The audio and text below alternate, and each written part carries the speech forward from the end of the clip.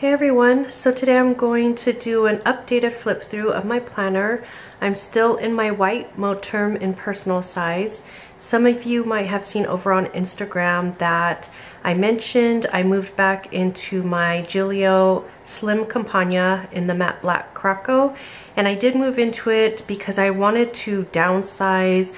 I've been feeling pretty overwhelmed with everything going on in the world, and I just wanted to like mentally and physically declutter and lighten up the load, I guess. So I moved into my slim, but that only lasted a few days because I just, no matter how much I eliminated, and I eliminated a ton of stuff, the rings are just a little bit too small. Like when I was turning the pages would get caught on each other, so they wouldn't turn very smoothly, which really bothered me a lot. The pages would bend a little bit and stuff like that. So I ended up moving back into my Moterm. I did still try to keep things more minimal. I tried to consolidate some planning, which I'll show you. A lot of the stuff has stayed the same, so I'll just briefly like flip through those parts, but I'll make sure to point out anything that has changed or has been updated since the last flip through. Right away in the front, things have changed. So in this side zip pocket, I was keeping stickers and I switched it out for keeping just a couple of my sticky notes in here. I love these sticky notes and I didn't have anywhere else to put them, so I just popped them into this zip pocket. And then in this pocket here, I keep my washi card. I love it so much, it's so pretty. I hardly use washi, but I'm hoping keeping my washi here in my planner will prompt me to use it more, or at the very least, it's just super pretty to look at. So I keep that right in there. This little pocket here is empty right now because I'm waiting for some page flags, and I'm gonna stick those right there because I do use page flags a lot. So it's gonna get a prominent spot in my planner. This little pocket here, right now I'm just keeping one of my favorite planner cards and then just some removable labels that I use as page flags. This is the main thing that has changed. My dashboard, it was this dashboard, so I still have it in there, but I just moved it to the back side, and I moved this vellum and planner card from the August stationery kit to the front because I just thought changing up my front dashboard every month or every so often will keep things fresh and kind of match my mood or match the season, stuff like that. So I thought this was super cute. I put a clear acetate over it just to protect it and bound it together with the gold ollie clip I always have there. And then so this dashboard used to be in the front. I still love it. It's still like my mini dream board or vision board that I keep in my planner. So I just put it here, and I used my first divider. My first divider is for the year planning, and I used it to cover this dashboard as well, just to protect it because it is just paper. I get a lot of questions about this, so I wanted to just let you know that I made this photo collage in Canva. I'll link these like websites and shops down below, but this was made in Canva, and then I downloaded that image, opened it up in Photoshop, and then just put this text over it in Photoshop and then printed it all out. So it's not layered per se, it's just one printout, and then I put it behind the first divider to protect it. So that's my dashboard. And then this is something new which I love a lot. This card holder is from Catspresso. It's a 3 business card holder. It has these like, I don't know what this is called, like holographic, I guess, stars on it, which I thought was so cute. And I just keep one of our planner cards in here, Hustle and Heart, the Planner Spot business card, and the Salmon Co membership card, just as a little motivation, you know, to hustle and to do what I love to do. Thought that was super cute. So that's on that side, and then when you flip it over, on the back is a photo of me, my husband, and my girls. This planner card that says love, and then me and my 3 kids there. And the next few pages are the same as always. It's the year at a glance. I use the clear or the transparent dots to mark my menstrual cycle.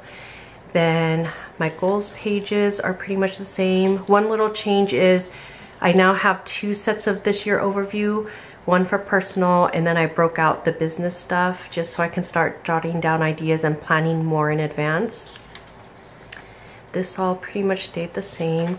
I mentioned before that I'm typing it now because I'm always tweaking it, and so it's easier just to make the change on the computer and then reprint out the page rather than write everything in. So these are just my planning routines and my recurring tasks for month, week, and day planning.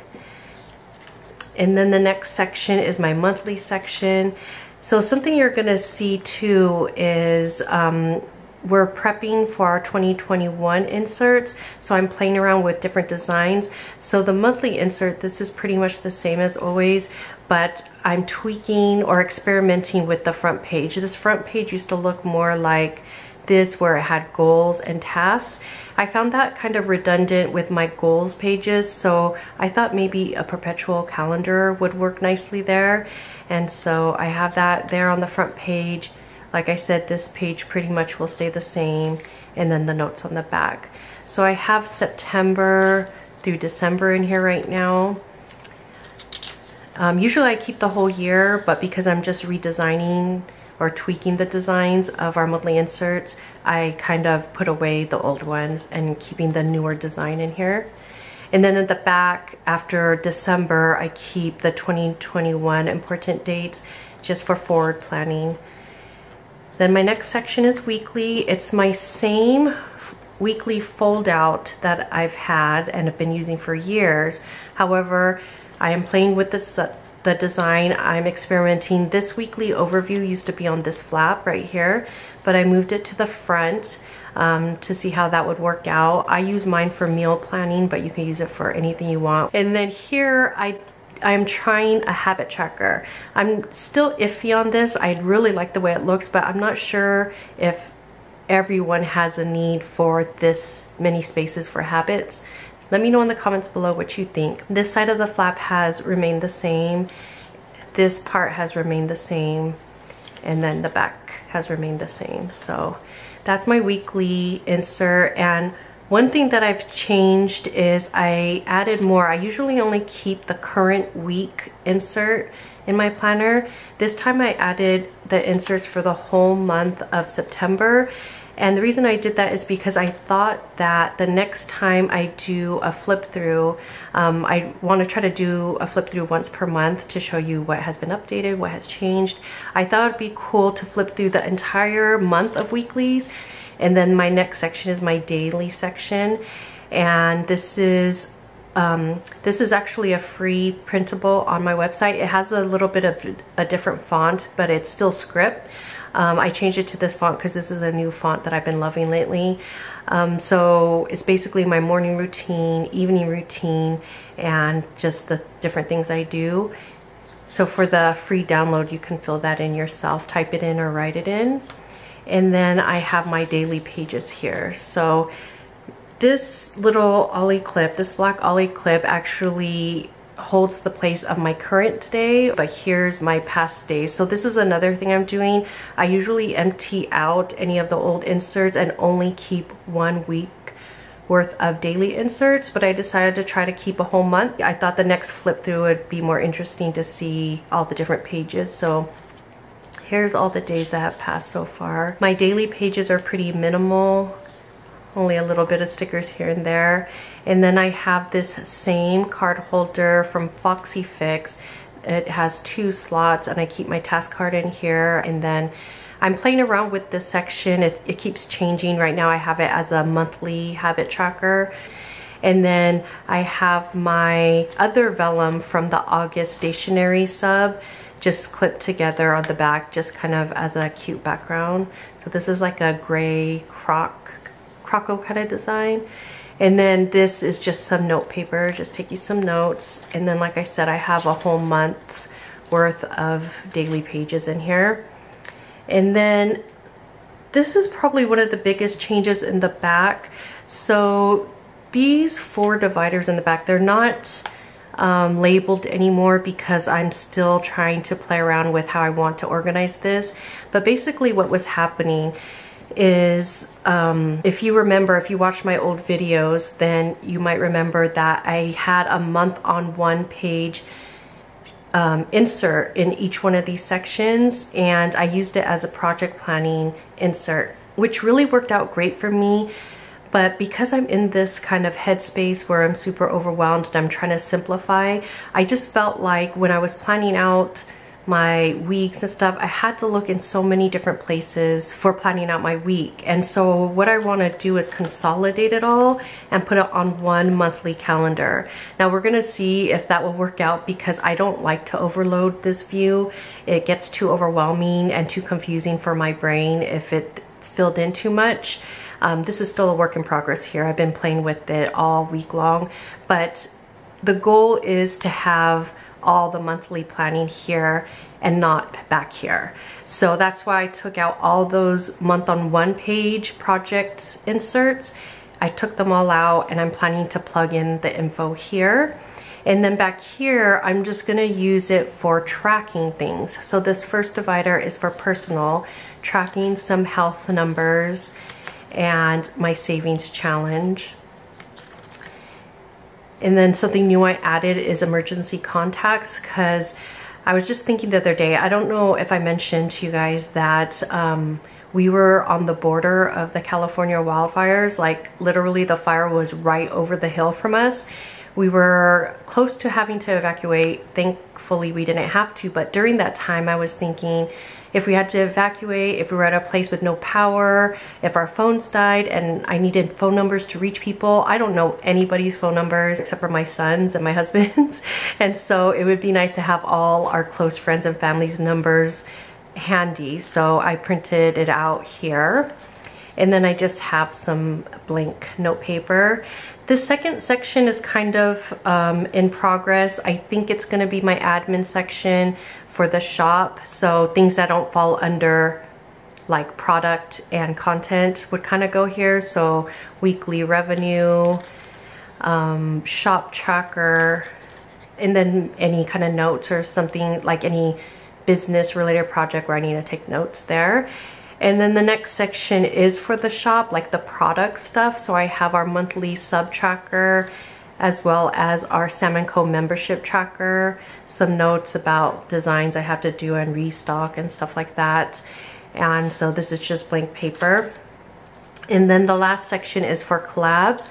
I'm starting to partner up with a couple of brands to do collaborations, and it's still brand new to me. I just did my first one, so I don't even know if this information is useful, but it's something to start off with, and then I'll tweak it as needed.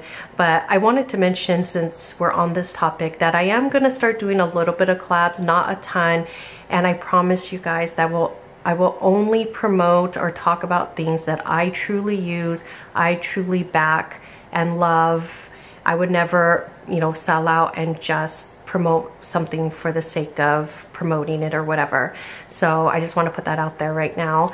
I have a fun video coming up soon. It'll either be right before this video or right after this video, but it's my very first collab and I'm super excited about it. And then that's it. Those are the 4 sections. And like I said, I took out the calendar pages because I want to consolidate all that planning onto one monthly view. And these back sections will be just for tracking and notes. And then the next section is separated by this page marker. This is from our August Salmon Co Happy Mail.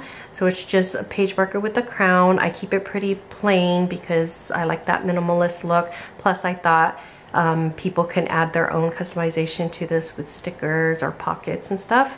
But I use this to separate my back section, which are these sticky notes. This is another card holder from Catspresso with those same holographic stars, and it has 2 pockets, and I use it for my 2 most used sticky notes. And then I have a page lifter back here. Same as always, I have my task cards there, my favorite erasable friction pen. I have note paper here, and then in this pocket I just have some other paper there, just for like an inbox for some paperwork I had to take care of. So yeah, that's pretty much it. A lot of stuff has stayed the same. I feel like the bones of it has stayed the same. And even though I've added inserts, like, you know, added more weeklies and dailies, I feel like text-wise or content-wise, I've really tried to consolidate it to make things simpler, to kind of go back to the basics. And I just feel like my brain is a lot lighter this way. So this view, I'll keep you guys updated on how I use this, if it works out for me. I know a lot of people in the planner community have a hard time figuring out what to do with this view. So I'll share what I end up doing with this in a future video. I hope you guys liked this video, and I'll talk to you next time. Bye.